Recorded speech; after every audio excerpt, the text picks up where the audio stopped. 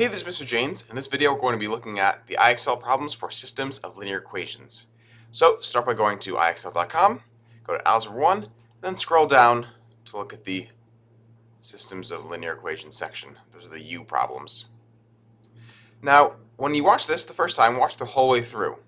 Then, when you go and try the IXL problems, just watch the problems or the parts of the video that you're having trouble with. For example, if you know how to do U1 and U2, but you're stuck on U3, just fast forward this video to watch the part on U3 again so you can get a better understanding, then go back and try it yourself.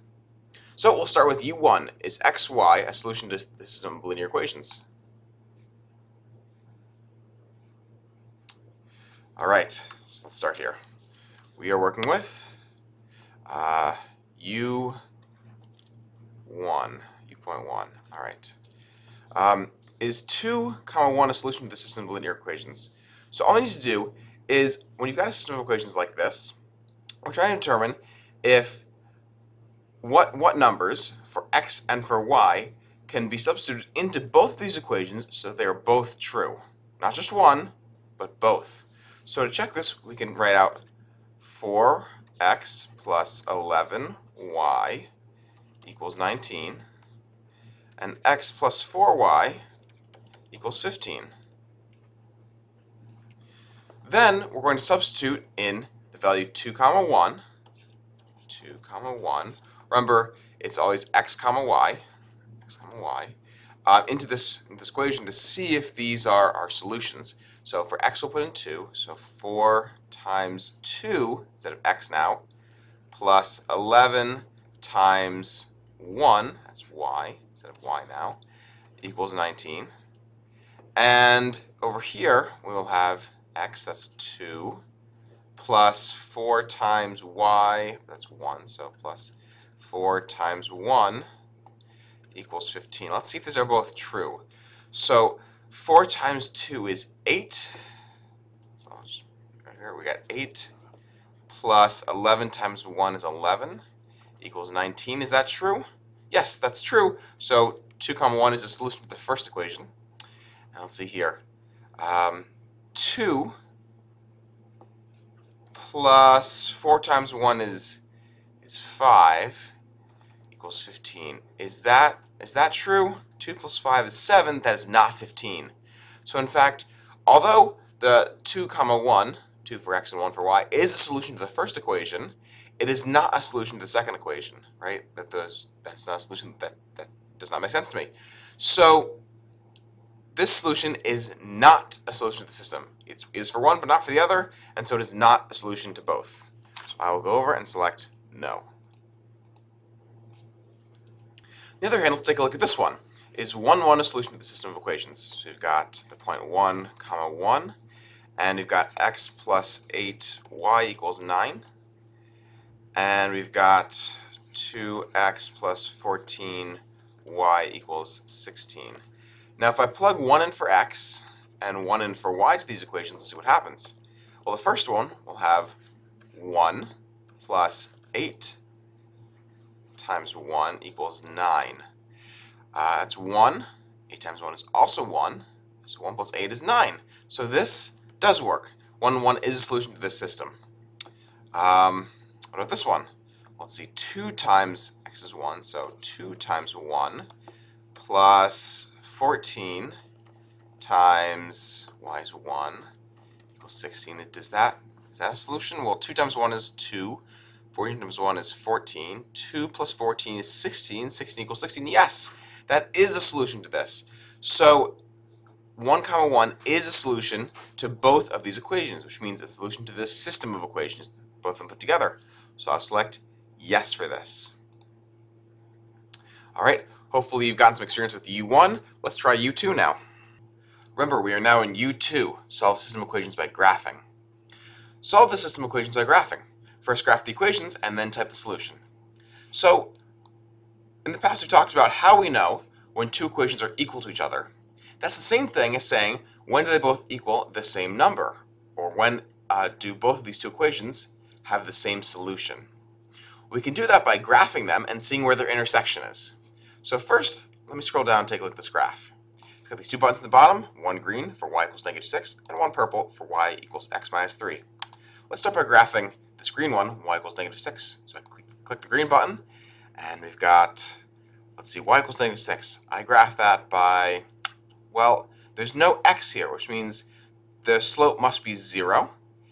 And I've got this -6 here by itself, which means that my y-intercept is -6. So let's go to -6, and slope is 0. There's my line.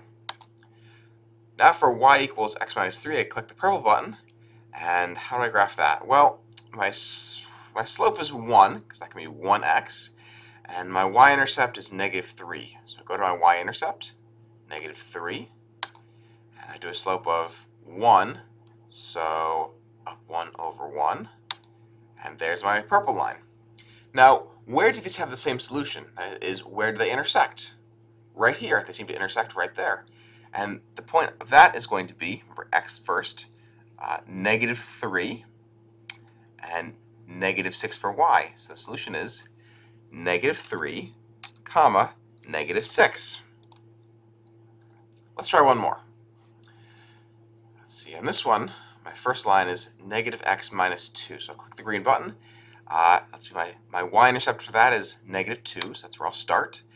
And my slope is -1. See how it's -x? We can put a 1 in front of that, so it's -1 over 1. So down 1 over 1. There's my green line. Click the purple. 1/5 x is my slope, and 4 is my y-intercept, so I'll go to 4 on the y-intercept, the y-axis, and then slope of 1/5. Well, that's across 4, so over 5. 1, 2, 3, 4, 5, and up 1.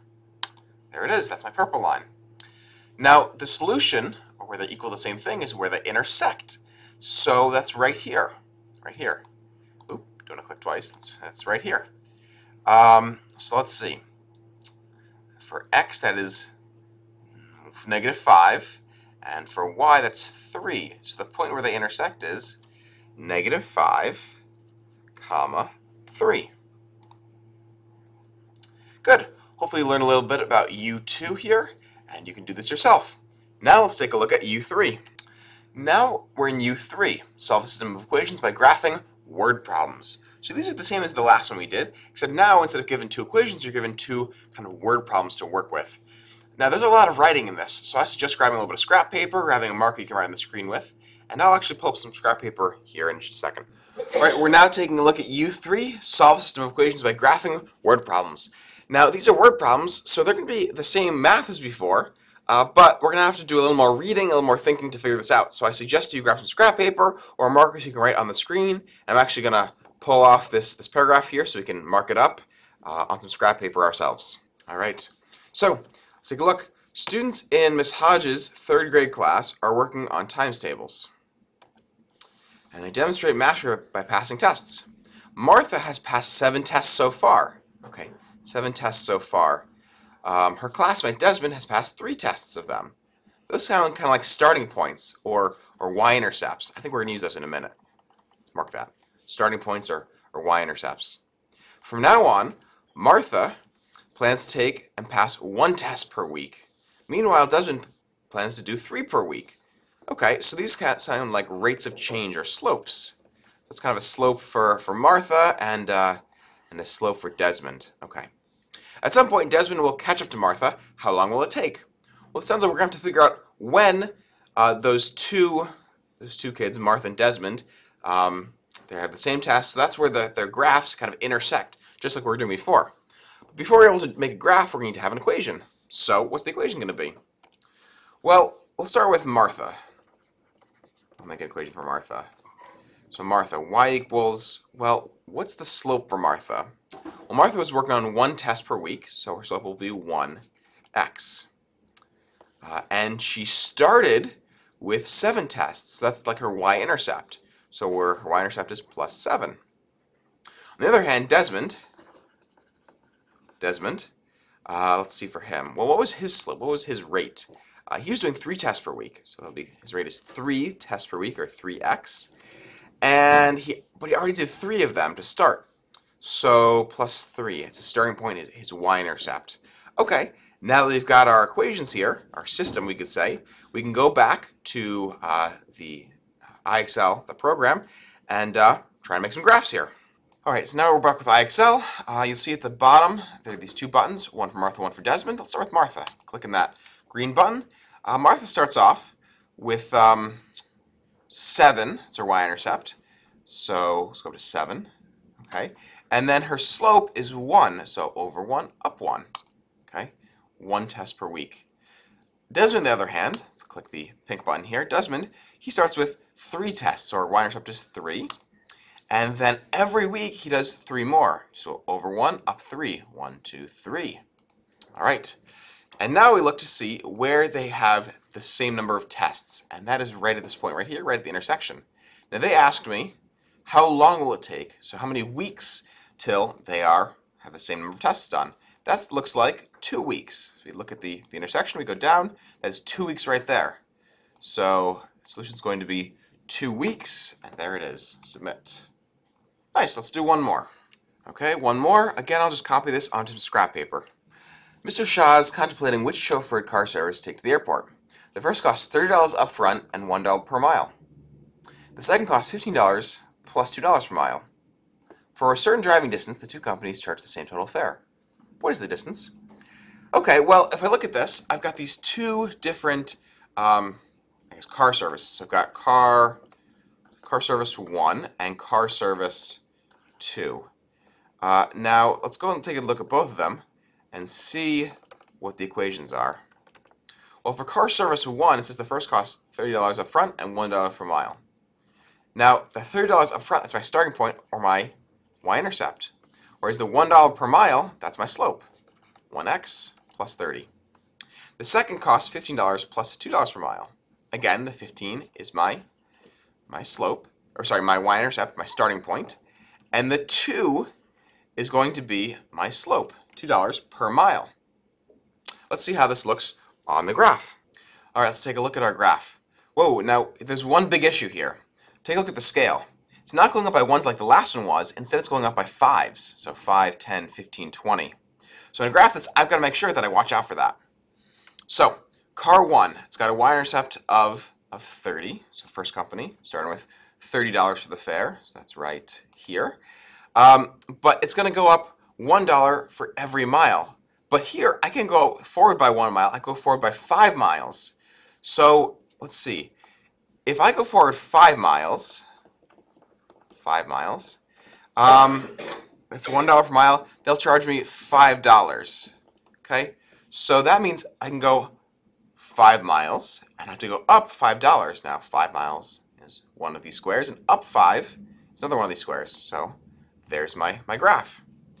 For car 2, click that button right there. I start with 15, so starting right there for my y-intercept. And this time, I have a slope of 2. But again, this doesn't go up in increments of 2, it goes up in increments of 5.